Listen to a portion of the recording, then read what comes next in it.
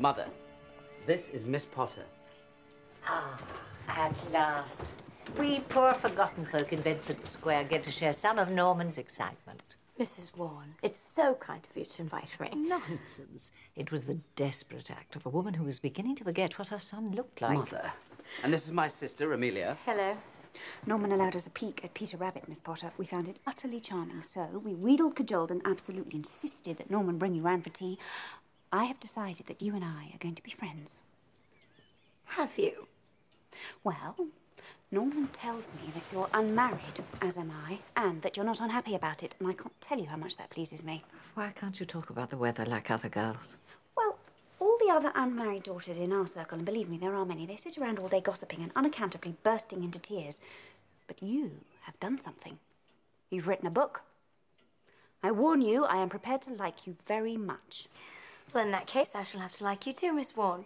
Call me Millie, and that's to be the last of Miss Potter too, I'm afraid. Absolutely. Beatrix, by all means. Thank goodness, the tea. I'm beginning to feel quite ill with all this bonhomie.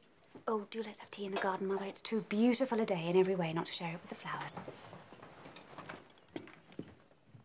Well, I love to garden. Mother disapproves, but I can't help myself. I love flowers shockingly. That's why you have the hands of a greengrocer. I do not.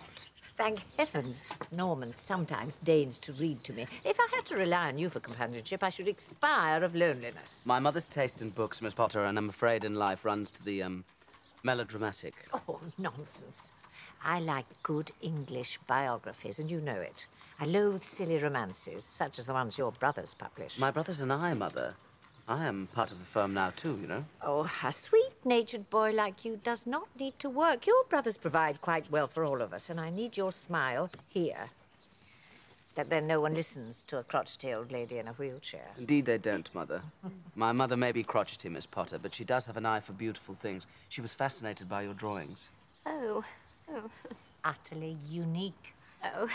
Yes, well, when I see something unusual, I'm not content just to look at it. I must capture it. Last summer, in the farmyard, I was drawing something that was quite lovely in the sun. And suddenly I realized I was drawing the pig's swill bucket. Had to laugh at myself. I feel a bit of a chill, Norman. Can you take me inside? Of course. Please, excuse me. It was delightful meeting you, Miss Potter. And you. Do stay longer and teach Millie how to behave. Funny. I think that means she likes you. Did she say she likes to draw swill buckets? Indeed she did, Mother. Indeed she did. Now, I think by Wednesday you could hang the lace curtains upstairs. Then at least it'll look like summer, even if it doesn't feel like it. Yes, madam. Oh, Beatrix, what is this stain on your blouse? Jane says it won't wash out and she's tried everything. Oh, it's ink. Ink. I must have brushed against something at the printer's. Jane, I'm very sorry for causing you extra work. Jane, take the blouse away. Give it to the poor. This behaviour shows scant regard for your father's money. Well, one day I shall make enough money to buy my own clothes. I'm far too old to be living off the generosity of my father. You're too old to be spending so much time in the company of a man who takes you to printers. Your father does not approve, and neither do I. Mr. Warren is publishing my book. Oh, that book. I can hardly wait till it's finished and forgotten. Now, I don't understand you, Beatrix. Your father and I have introduced you to so many suitable young men of your class, young men of fortune and impeccably good family. Oh, certainly. Like that charming fellow, Lionel Stokely. Lionel is a particular favourite of his uncle, the Earl, whom we visit every summer at Stokely Court. Oh, and I do regret terribly that I didn't accept Harry Haddon Bell. Harry's great-grandfather went to Sandhurst, Harry's grandfather went to Sandhurst, Harry's father went to Sandhurst. And so I went to Sandhurst. Your father and I and the gamekeeper often go out riding in the morning and shoot breakfast. Ashland's a crack shot. But no, you're just a pig-headed goat. Mr. Warren is asking for you at the door, miss. Mr. Warren? He's not expected. Unannounced perfection.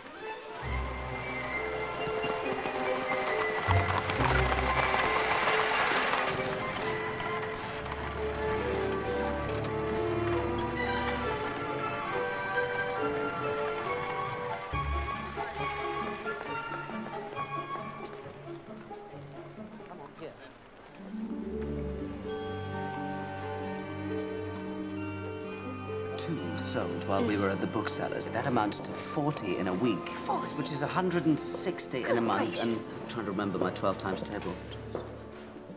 1920 in a year. I can't breathe. That's just in one shop. My dear Miss Potter, you are an author. We have achieved what we set out to do. We have created a book. Yes. What's the matter? A cloud just passed across your face. You've been very generous with your time, Mr. Warren. Shown me things that I never would have seen. Printing houses. I shall miss your company. Are you losing my company? Well, it just occurred to me that the book is out and our association is coming to an end. Miss Potter, I had hoped that you might have other stories. Really? Really? Do you know, I recently remembered one. I thought I'd forgotten it. About a duck. A very stupid duck. Based on one of your friends? It's based on myself, I think. It's a story I told a friend once. Yes. My family summers in the Lake District, and there was someone there, the groundsman's son, who was always interested in my stories. Oh, Miss Beatrix, are you skulking? No such thing, Willie Heeless. No, I was drying off my sketchbook.